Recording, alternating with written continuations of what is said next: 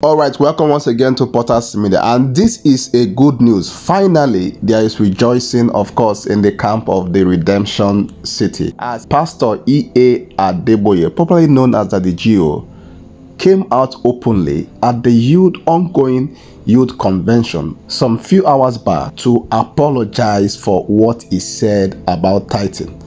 Before we go into that video, let me give us a quick recap on what he said 4 years ago that trended. Then we will see his video of him repenting of what he said about tithes. I am going to give every one of you, pastors, an opportunity to repent tonight. And then to go back immediately after this convention and restitute your ways with your congregation. Make it clear to them. Anyone who is not paying his tithe is not going to heaven. Full stop. Now, I'm going to be talking to everybody as soon as God permits me. I'm going to be apologizing for making a mistake, for saying that if you don't pay tithe, you might not make it to heaven. I'm sorry, that's wrong.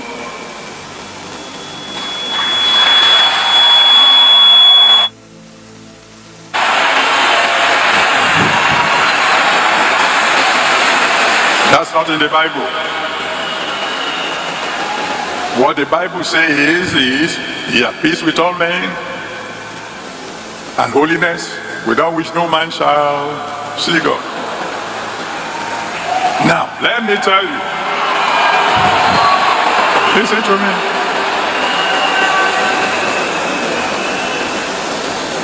You know, it is possible to be right and wrong at the same time. I prove it to you. I mean, I'm a scientist, so I know that. For years, we taught that light travels in straight lines. Now, is that correct? At least those of you who know a little bit of physics will say, sure, but light doesn't bend. That corner goes straight. But later on we discovered it's not just not straight as a rod. Light travels in waves, going one direction, but in waves. It is wrong to limit you to 10%. At a time when some of you should be 20%, 30%, 40%.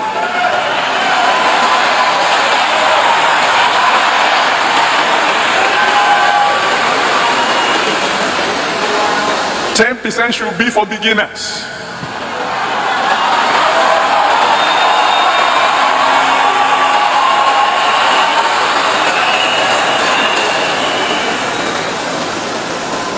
I believe God will give me an opportunity very soon to tell you the details.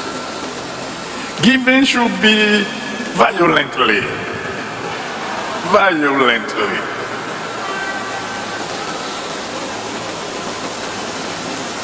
You want to be the one in top?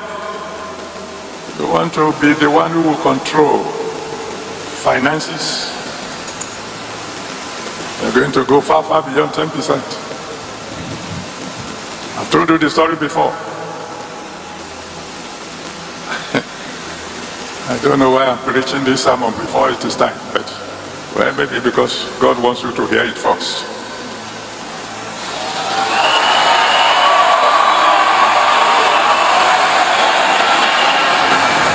Several years ago, I went to Kenneth Reading Camp meeting program, and they wanted to raise funds for their Bible college. And a man came on stage, got permission from them, and said, please let me talk, and call his wife. And they whispered. And the husband made the announcement. He said, my wife and I have agreed, whatever all of you contribute is what we shall contribute. Everything, all of, and at that meeting we were 17,000. So whatever all of you contribute, that's what my wife and I will contribute. And those who didn't want to contribute before say, hey, you're in trouble. At the end of the day, people gave those who didn't want to give before gave angrily. At the end, he said, please count it, so I want to know. They counted the whole thing, $3.5 million. We said, now you're in trouble. He answered and said, brethren, is that all you can do?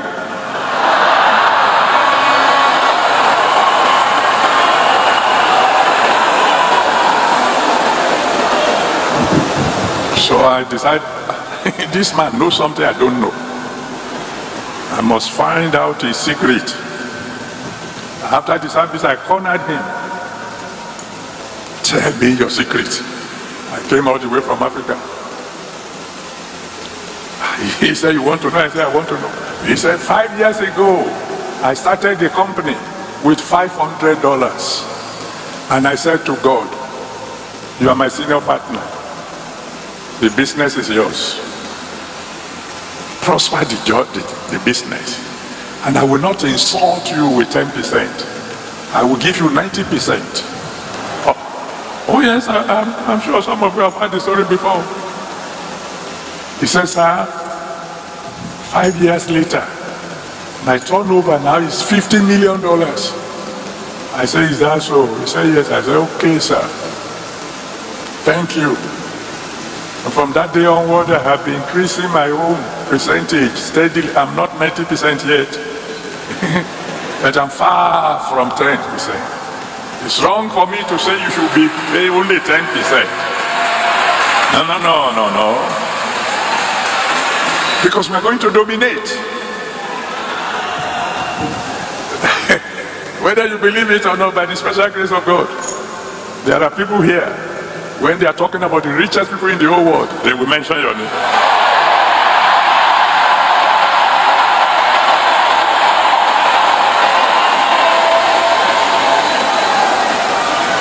Violent giving.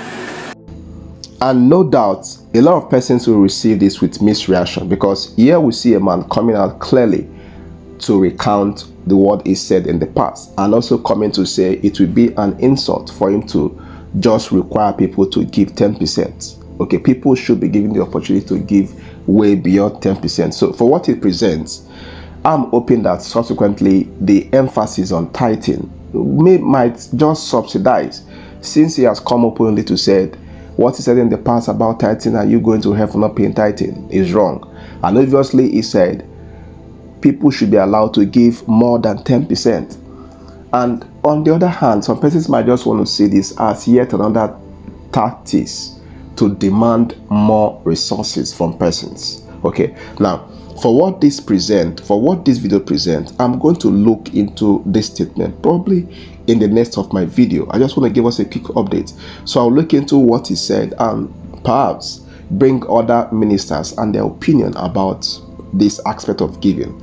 But for what he presents now, I'm hoping subsequently this whole issue of tithing and emphasis on tithing will die down, and it will just be emphasis on giving. Whether you agree that people should not give below 10% or above 10%, we should as well appreciate the man for coming out to say what I said in the public is wrong, and I'm here coming to correct. And he gave illustration. So I don't want to know what you think about this video, right? And also look out for the next of our video where we'll do a proper analysis, bringing up different ministers' opinion, who to some extent hold this level of idea as just enumerated by Daddy Adeboye. Please make sure to leave your comment on the comment section. Of course, you are free to disagree, but remember, when you're dropping your comments, please be modest.